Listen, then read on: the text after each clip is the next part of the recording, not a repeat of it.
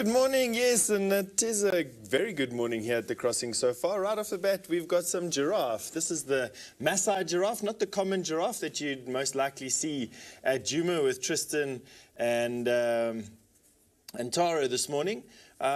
These are the Maasai giraffe and only occur in this particular area. Slightly smaller than the common giraffe that you find down in South Africa, but they do occur in larger herds, and they've got a much more irregular pattern on their coats as well. Much sort of sharper edges. They don't have the blurred edges that you'd find. And then also, the males are not as big. Here's a big male there.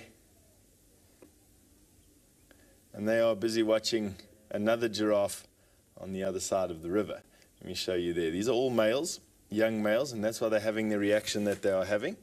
Let's see what this other giraffe is busy doing over here. For those of you don't know me, my name is Stefan, and oh, there was a giraffe there, but there is no more. Looks like he's moved on. Let's go back to our bachelor herd over here.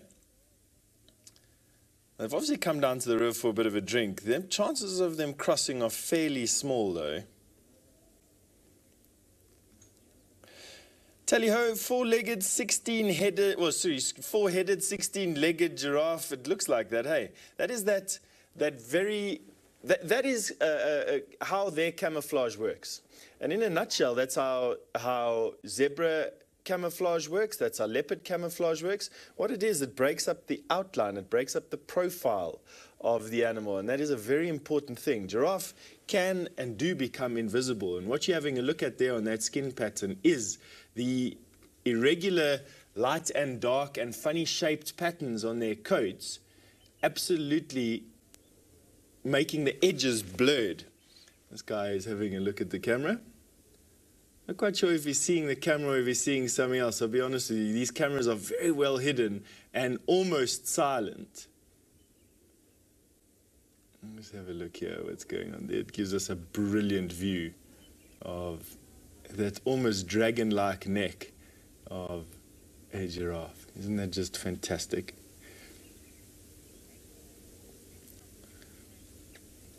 Now, Rebecca, you wanted to know if crocs ever try and eat giraffe. Rebecca, not that I've seen. I mean, I've never seen a giraffe cross a river, to be quite honest. I don't know if this giraffe is going to attempt crossing a river. They must cross rivers. A river like this, with its rocky bottom and holes in it, I mean, if a giraffe or a wildebeest can't even find footing here, can you imagine what it's going to be like for a giraffe to cross? I would imagine difficult. They can swim. They do cross bodies of water. I've never seen it before. And if we are going to witness something like that now, it's going to... There's that other giraffe. He's come out of the woodwork now. Other side of the river. I mean, this is dangerous territory for this giraffe, to be quite honest with you, because of the irregular footing. If he slips and falls, the chance of him getting a bit of whiplash and bashing his head onto a rock is very high, and he can do himself a lot of damage that way. They don't have the muscle structures in their necks capable of withstanding sudden and violent movements of the head. And so falling for them is a very big problem. Right, we're going to carry on looking at this giraffe. If they cross here, we'll call you back straight away, of course. And you're going to send you over to Tristan, who's got some out-of-season rain.